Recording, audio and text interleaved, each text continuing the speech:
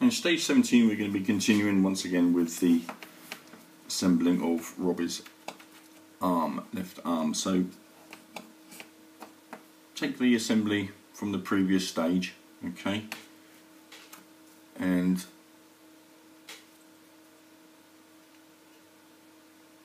take the servo front panel that was supplied and just place it over the servo, as you can see, so that when it's fitted, okay, it should look like that. Alright, now once you've done that, we then need to take the other part once again and place that over the cable, fitting that down like so. Alright, and that should slot in and align in these positions. Now once you've done that, take two of the countersunk screw heads and then just gently screw two of those down into position. Once again, do not over tighten, okay,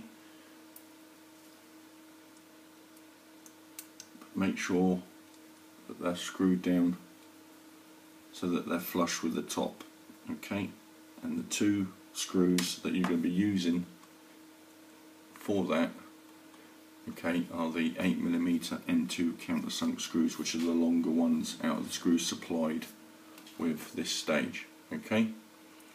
So once you've done that, next we're going to be then putting the cover on.